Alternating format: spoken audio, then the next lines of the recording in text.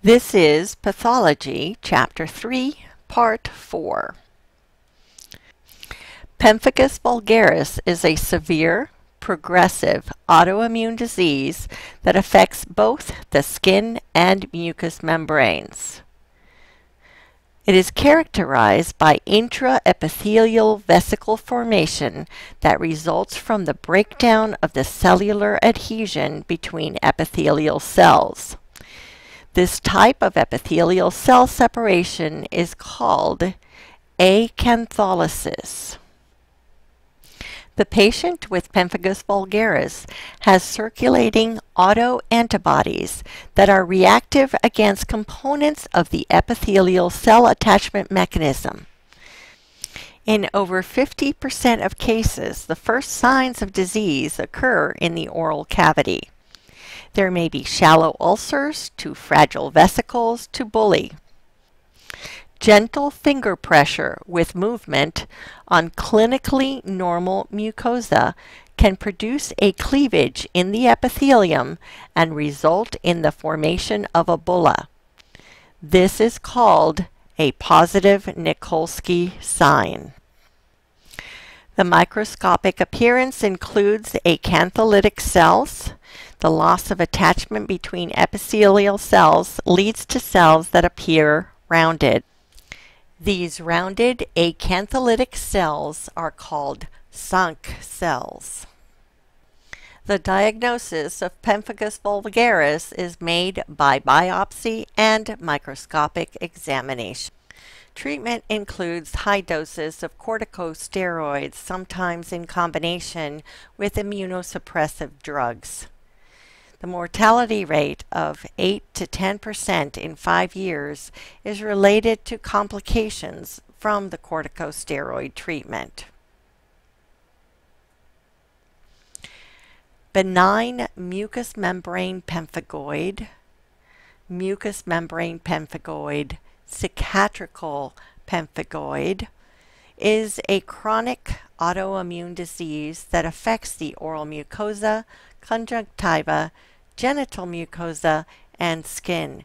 It is not as severe as Pemphigus vulgaris, but you will also see a positive Nikolsky sign.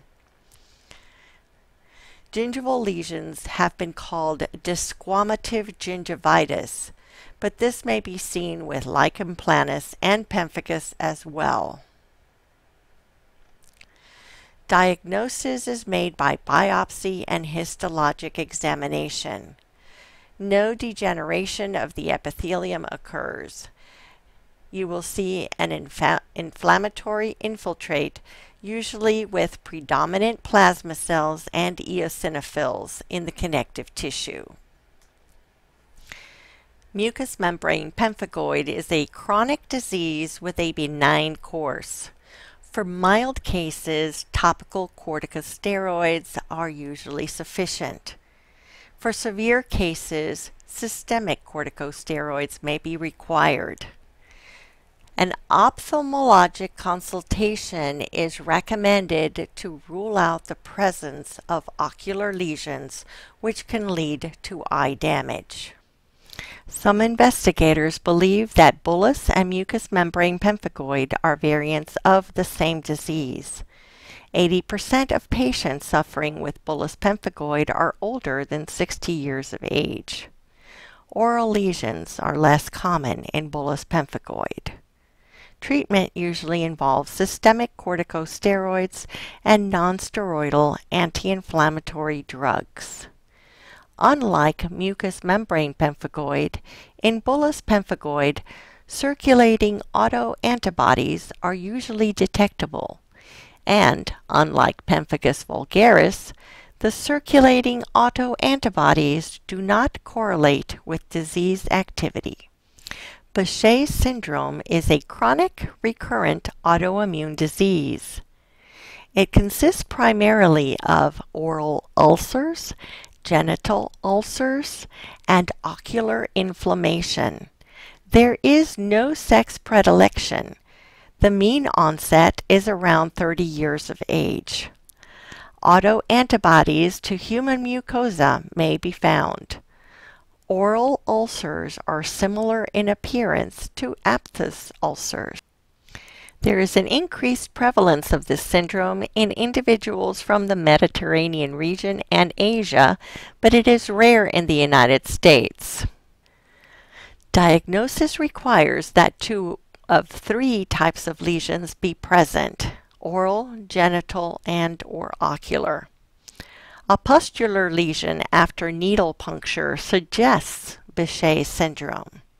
Treatment involves systemic and topical corticosteroids. Chlorambucil is used for ocular lesions. Discussion questions with your instructor follow.